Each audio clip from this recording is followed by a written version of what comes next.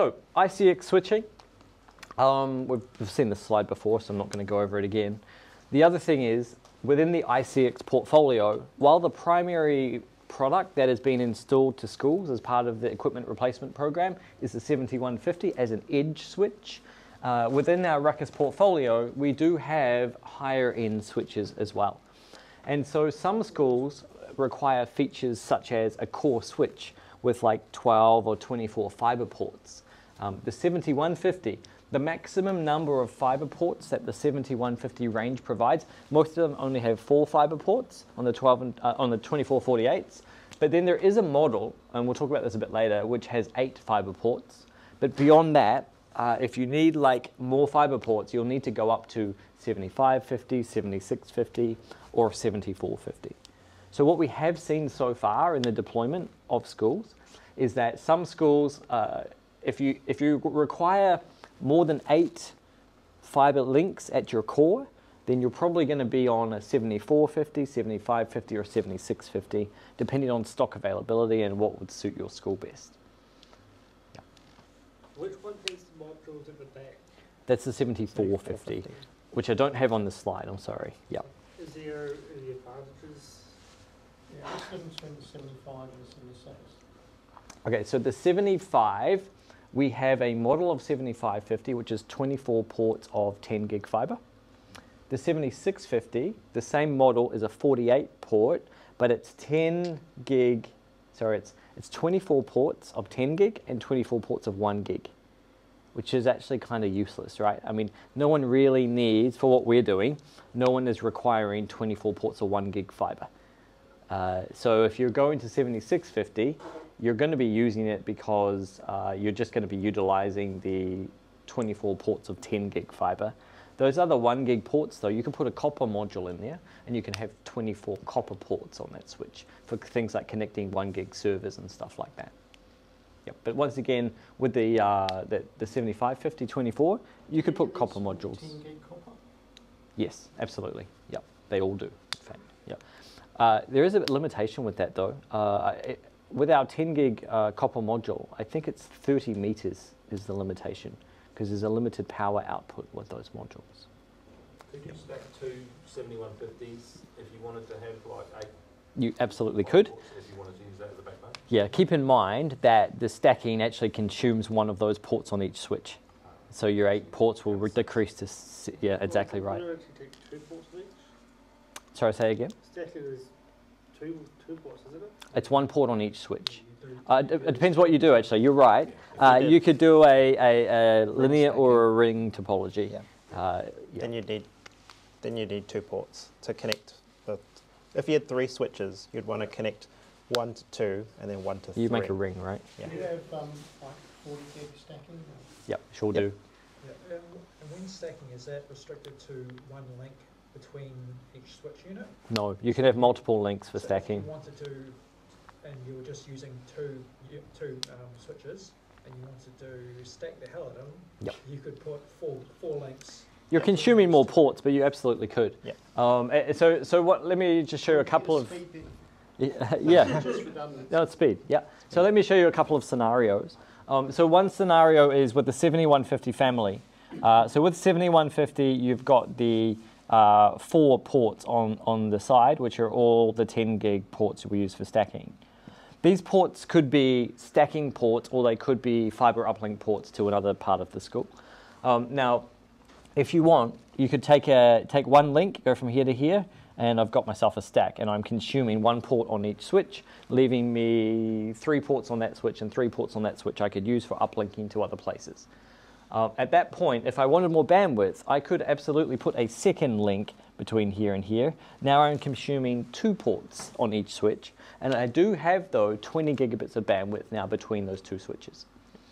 The other scenario would be if I had more than 2 switches. So if I have more than 2 switches, so in the 2 switch scenario, I think we call this a linear topology, where we basically just have that 1 link going between these 2 switches. For most people, there's no point in having more than 1 link, right? 10 gig is normally enough for most people going between 2 switches. What you can do then is you can connect the 3rd switch. Now, if the middle switch fails in this scenario, switch 1 and switch 3 cannot communicate to each other.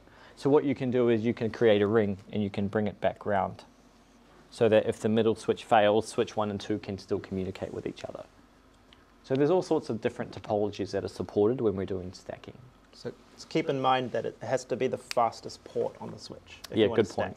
stack. So when we do stacking on a Ruckus switch, these 4 optical ports that we have, or SFP ports that we have on the switches, are able to operate at 1 gigabit or 10 gigabit. And in fact, we actually require an additional license for these ports to operate at 10 gigabit. Stacking is free, you get 2 ports free. On our base product, you actually don't. On the product that they're procuring as part of the equipment replacement, yes, that's true. 2 ports are upgraded to 10 gig out of the box. But when you purchase a Ruckus switch, it is possible to purchase a base model which has all 1 gig ports.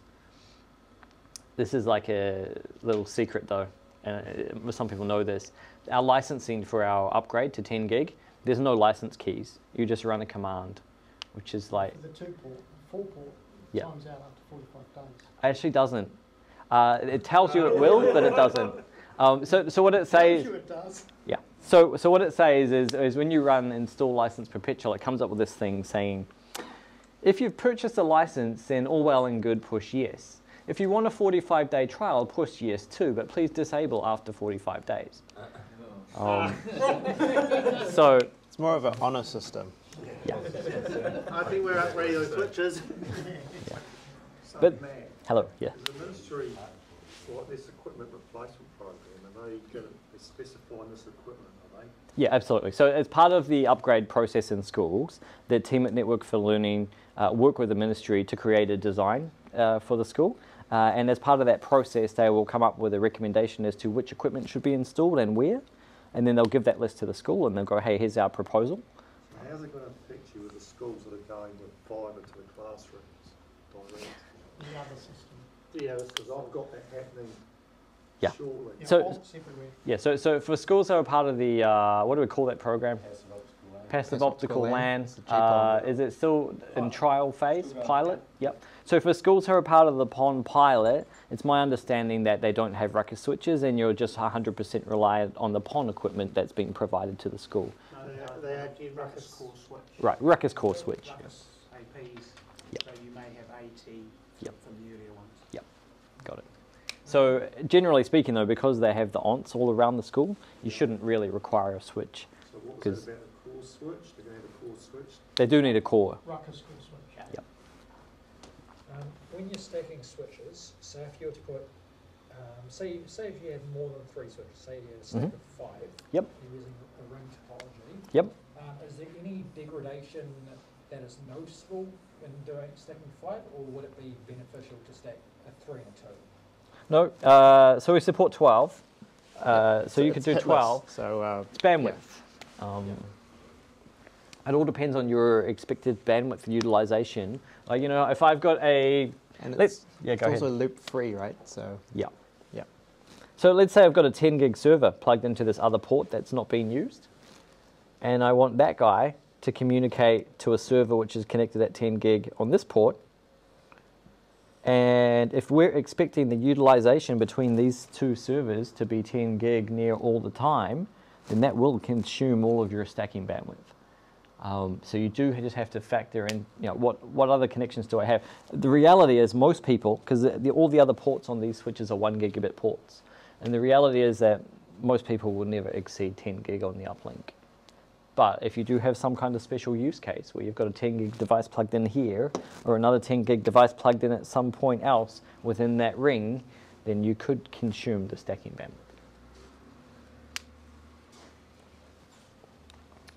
Excellent. So look, primarily the 7150 is the product that we should all be familiar with because that's the edge switch that's been rolled out. And then we have the core switches, 7450, 7550, 76. We had a question regarding the 7450. Sorry, I don't have a slide. But the other thing is some of these switches are modular, especially once we get up into here. And so the 7550 switch now I could be wrong, no, this is right. The 7550 and the 7650 both have one single module on the front of the switch for expansion. And we allow you to put a 40 or 100 gigabit QSFP module into here to add additional ports. Actually, I think I have a slide which explains. Do I have a slide explaining the modules? Module slide. Might be in the next slide deck, maybe. Yeah, I think I have a slide that explains it.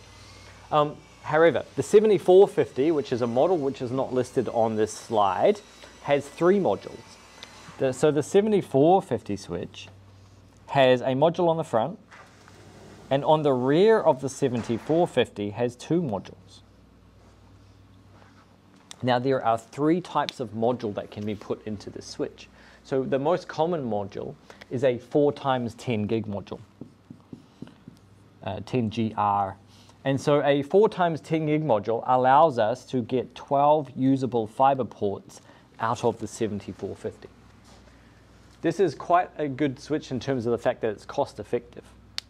But Here's why it's being used. yeah, exactly. But and it's available at the moment as well. So we have had some supply issues with switches, and the 7450 for a long time was we had the most stock of this switch. The issue with the 7450 is this is the rear of the switch, and so 8 of your fiber ports with the 7450, 8 of your cables must be routed around to the back of your rack and plugged into the rear of the switch, which is not ideal, but it's It's not helpful when you're trying to fault find. no. But you know, it's not a bad switch.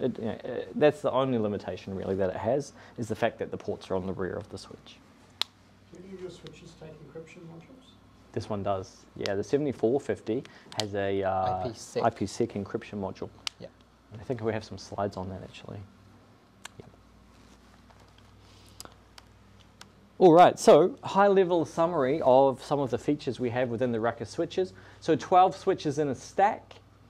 You can actually do stacking over long distance. If you use a fiber cable, you can put switches 10 kilometers apart and have them in the same stack. I don't understand why you'd want to do that, but you could. It's hitless failover, so if you have a switch fail in the stack, it'll keep working. All the other switches will continue to function. The controller, so one of the switch member units is nominated as a controller. So what will happen is if you have the controller fail, when I say controller, I mean switch controller. If the switch controller fails, a new unit will be nominated as the master, and it will continue to pass traffic. Switches and Ruckus access points come with a limited lifetime hardware warranty. So if we stop selling the switch today, for a further 5 years, we will replace the switch free of charge. The same applies for the access points. We have this technology within Ruckus switching called Campus Fabric. Now this is a technology that we're not really recommending to schools because there are a significant number of limitations with this technology. Campus Fabric basically means that you have to have a couple of high-end core switches. So the 7850 and the 7650 are the only 2 switches that could be a Campus Fabric controller. What it does is it allows us to connect 36 additional switches, and no more than 36, and they become logical units off the control bridge. And so what we end up with is a single configuration file for all of our switches on campus. But there are a number of limitations to Campus Fabric technology, and that's why it hasn't really been deployed in schools. So we've got the standalone versus stacking versus Campus Fabric. We've spoken about the PoE already today, and not really relevant, but the switches also support OpenFlow as well, which is a data collection standard, which is really common in switching. All right, I think maybe we're going to go through ICX CLI. I have some slides, but in a moment we'll rely on Adam to help us out as well. The Ruckus switch command line is all standard. Regardless of which model of switch you're using, it's the same command line.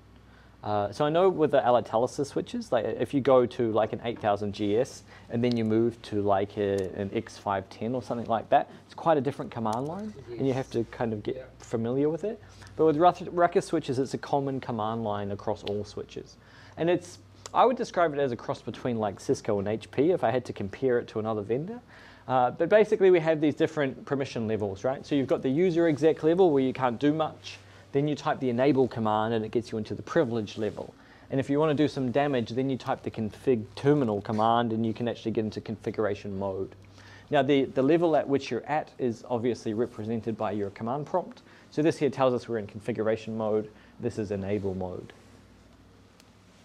Do you want to show us real quick, Adam? Maybe you could go back to the user mode. So we're in a switch here. This is our 12-port switch up the front. So this is, we just logged in. We've got a prompt that looks like this. And then we go enable, and that should turn on the hash symbol. And then we can go config terminal, and that will put us into config mode. Cool. And obviously we can do command abbreviations, kind of just like all major vendors do. Instead of typing configuration terminal, you can just go config T. And yeah. You can also tab it out. So Yep. Tab completion. type captive, you just push tab and it'll complete it for you. Yep. So very, very standard, I guess. Yep.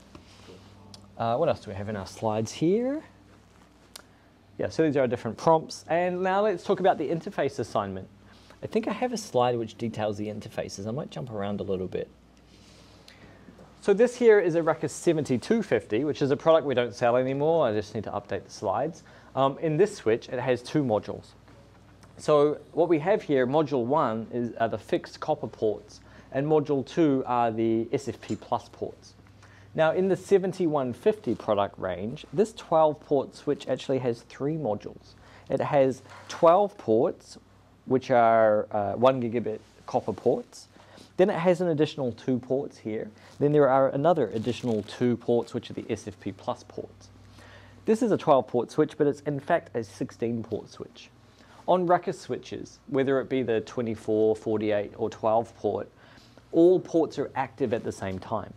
Guys, remember with the Alitalysis 8000 GS, it's a combo. You could only use the fiber or the copper, and you couldn't use them both at the same time. Yeah. So it's a bit different with the Ruckus switches. All the ports are able to be consumed and utilized at the same time.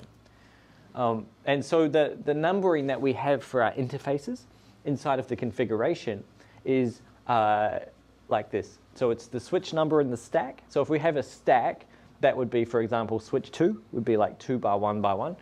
And so that's the stack number, that's the module number, and then that's the port number. Pretty standard stuff. I think a lot of vendors do the same thing.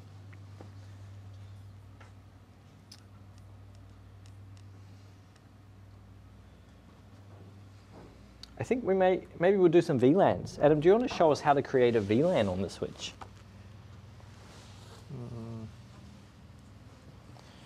So to create a VLAN, it's quite easy. You just type VLAN and then the number, and that creates the VLAN. The main difference with us and other vendors is if you want to assign that VLAN to an interface, you have to do it within the VLAN and not the actual port interface. So if you want to assign VLAN 10, for example, you type, say, untagged Ethernet, and then 11, let's say 5. And now it says it's been assigned to VLAN 10.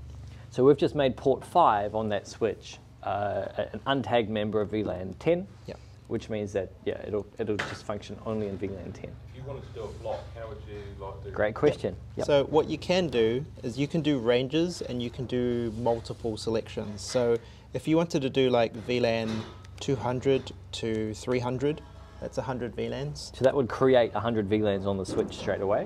What about at port It's now level? creating all these VLANs. That's okay. Yeah. So that creates 100 VLANs, and then you can assign it to a specific interface, and it'll apply 100 VLANs to that. Yeah. You probably want to do it What about tagged. if you wanted to do multiple ports to that same?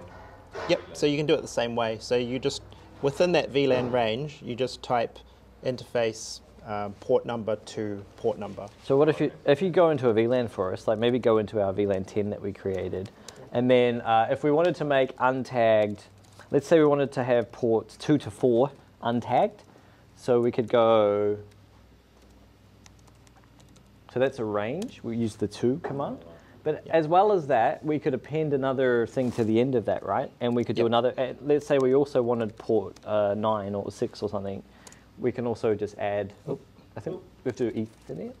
Okay, so whenever you're working with a range, you have to define the range as the full start, the full finish, not Yep. just unit 1, module 1. Yeah, you got to go 111 to. Yeah, okay. So yeah, if what you can also do is if you want to do like VLAN 20, 30, 40, then that will highlight 3 different VLANs. And then even more, you could do VLAN 10 to 20 and then 30, 40. So you can do that as well. And you can also do that with the ports. So Could you maybe do a show VLAN command and we'll have a look at what VLANs are created on this switch? Yeah, okay, maybe we won't go through them all because you've created 100. Is there like a show pre-lead brief or Yeah. set? yep. So if you want to see like the ports, Show in you can do brief. that. Yeah. You can do show running config, and it'll tell you like everything, and it'll tell you which interfaces are assigned to those VLANs as well, and whether it's like tagged or untagged. And if we wanted to delete a VLAN, if we wanted to delete VLAN 10, we would just go no VLAN 10. Yeah, unless it's And then any ports that were assigned to that VLAN will be reverted back to the default VLAN. Yeah, which it's cool because some vendors they'll be really specific. So you'll need to unassign the interface from the VLAN before you can remove the VLAN and things like that. So Can you use all? Do you have an all? all like all VLAN. all ports, all VLANs. Yeah. But no, you could just do like VLAN 1, do a 2, range. 4. Yeah, on some 4095. switches you can tag a port to all VLANs, so when they're added and removed, they're automatically tagged to that upline. Okay. Yeah, there is the all because I use that we configure those fin switches. So I think if you configure it as like a trunk port, that kind of does the same thing. You can Right? set a a Native. default VLAN, Yeah. which means that any new port that's not configured will be in your defined default VLAN. Yeah. But And then if you really want, I mean, you can get into like double tag VLANs as well. So you can do Q and Q if you really wanted to do that. But I think most people tend to just use .1Q. Yeah. So how about the config? So let's look at that real quick. Now, so just like most switches, we use write mem to save the config. Oh, save the config. So if you go write mem, that will save the config. Pretty straightforward stuff. And you can do that from any location. Yeah. Oop. Let's Oh, go back should out do of it. config mode. There we go. So you can see like all the config files in there, and you can see how big they are. You can see the primary and secondary images. So what else could we do? Show flash. So does it create a backup automatically every time you save? No, you'd have to do it yourself as an administrator. I think someone has done that manually. But yeah, Just asking. yeah. But the SmartZone does keep switch backups, and we'll talk about that shortly. And then from there, this is where you can see the 2 different software banks. So we've got a primary and secondary. If you look at quite closely, so the primary is set with SPS, and the SPS is how you tell whether a switch, it's using switch firmware or not. SPR means it's using the routed firmware, so it's layer 3. Do you remember earlier in the day how I told you guys the switch is layer 3 capable? So we have a layer 2 and a layer 3 software image. And so out of the box, the primary image is the switching firmware, and the secondary image is the routing firmware. And so as Adam says, in one of our banks we've got switching, the other banks we've got routing. And there's a command that you can run, which is, I think it's set boot ID, and you can just change your boot to the other image and reboot, and then you'll be in layer 3 mode. So you'll need that to jump between VLANs on that switch. If you want to route between VLANs, then So yes. when you switch from layer 2 switch to the layer switch, 3, yep. do you keep your config or You does do. it all? You keep the config, but as you're alluding to, there is a syntax difference between the config for layer 2, layer 3. So for example, to set the IP address on the switch, in layer 2 mode, there's a command which is IP address, and that's the management IP address for the switch. But as you know, within layer 3, you have to have an IP address for each VLAN. And so when you boot the first time after changing from layer 2 to layer 3, there's some conversion process that happens, and it gives you errors. It's like, warning, the IP address command is not supported now because you're on layer 3. Please define your... So you really, really want to do that when you're connected to the switch rather than open the network. Yeah, otherwise you'll lose your access, right? Yeah, for sure. Okay, so managing the config file. So you can do a show running config that will show you what's running in memory. Show configuration is interesting. That will show you the last saved configuration. So if you haven't saved recently, it'll show you like effectively the startup configuration. In Cisco land, I think they call it show startup config. Yeah. And then obviously we have right now. Is there any way to show the difference between those two? Or are you forced to read through line by line and From the Switch UI, I don't think so. But the SmartZone can. the SmartZone can show Yeah. you, yes, but not the Switch itself. Yeah. Okay, so the other thing we could do is we could erase startup and reload. That's effectively doing a factory reset on the unit. So erase the startup config and reboot. We could change the host name for a switch. So the command prompt reflects the host name of the switch. So when you're logged in, you know which device you're logged into.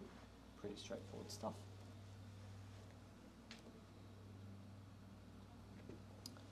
And we've already discussed port numbering. I've jumped around a bit here.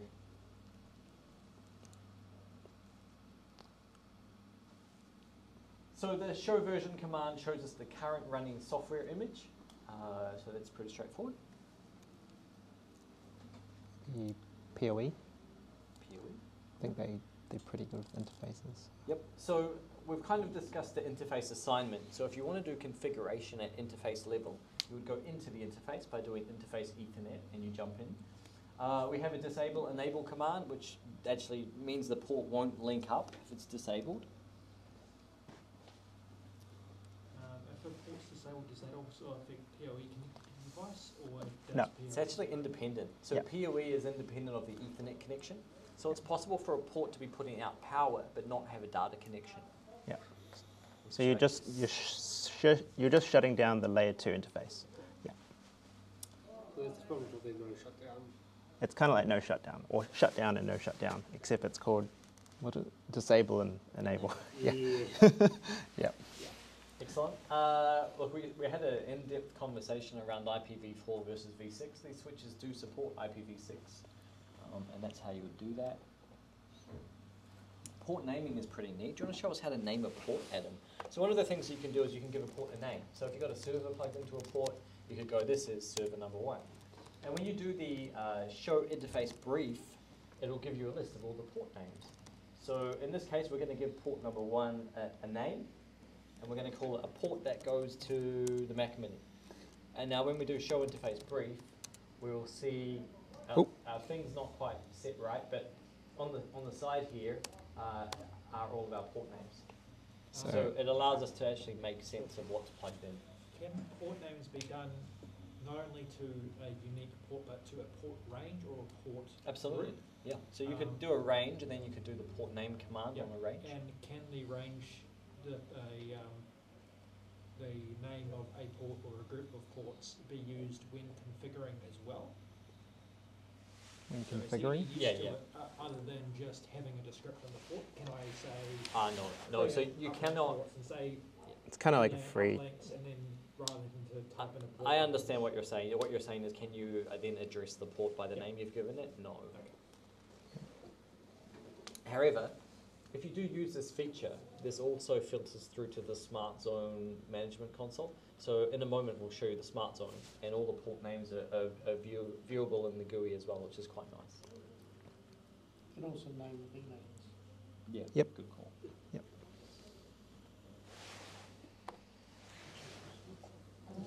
Yep.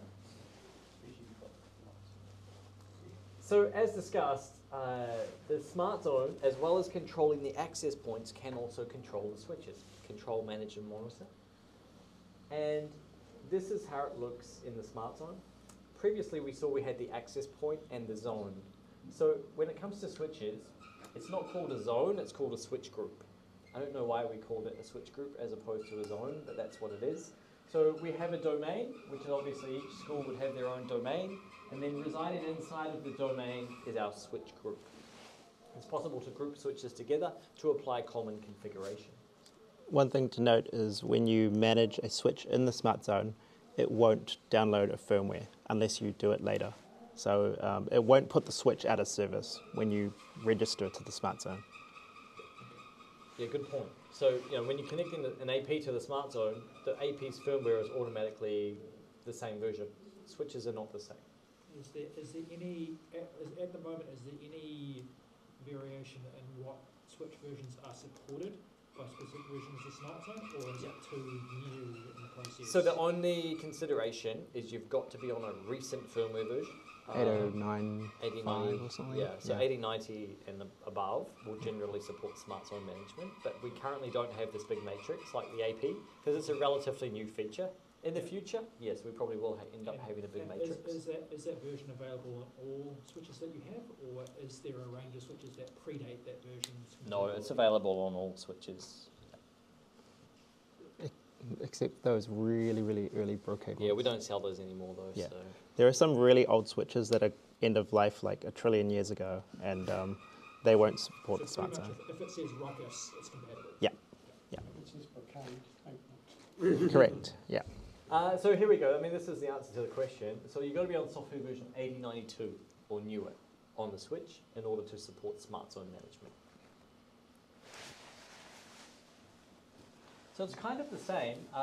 Remember on the access point how we went set SCG IP? This is how you do it on the Switch. The command is manager active list, and then you type in the IP address of the SmartZone controller. Here's just an example of if you have a DHCP server. So you can actually use a Ruckus switch as your DHCP server. And if you do that, you can define option 43 in your DHCP server setup to tell the other switches and the access point where to find the SmartZone. There is an order of preference.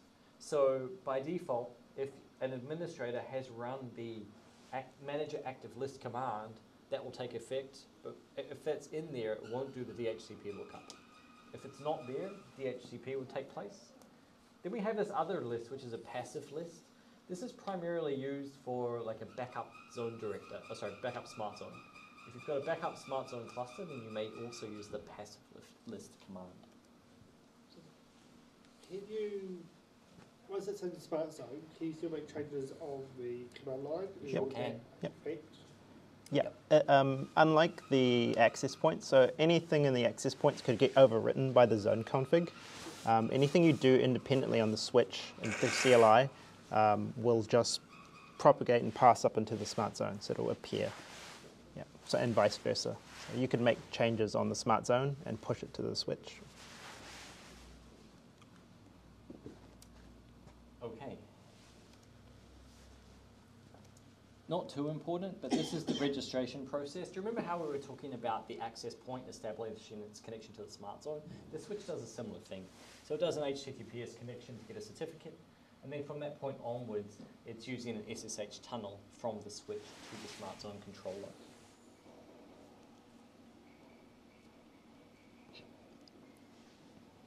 So initially, when you connect a switch to the SmartZone, here's what the UI looks like. It'll show you the switch has connected, and it will appear in the staging group. Now, administrators need to pick up the switch and move it to a real group, and once that takes place, the switch will then show as online. Can that also work based on what IP it's coming from? It can, yep. So we would expect that when Infrared does a full changeover, that if for any reason a switch fails and we need to pop a new one in there, it would magically appear in our zone. Absolutely. There is a process if you were to replace a switch for a switch. In the SmartZone, you can select the old switch and it'll copy the config. I presume because SmartZone is an external application or server, that when you make changes to a config and save it, it also stores that config as a backup in the SmartZone. So if for any reason that switch failed before you could take a backup for it, you could just put a new switch in and say, this is replacing this, put the config onto it, and it would be as it was. Yeah. Perfect. Is our switch already connected to the SmartZone? I believe so. We didn't remove it. So. We could do the show manager and just confirm what's going on. So this is our switch. I'll show SC. I think that's the command indeed. And we might have to back out of this interface before we can do it. Oh no, there we go. Show manager status. Status, that's it. So show manager status tells us that our switch is connected via SSH to the controller. That's the controller's IP address.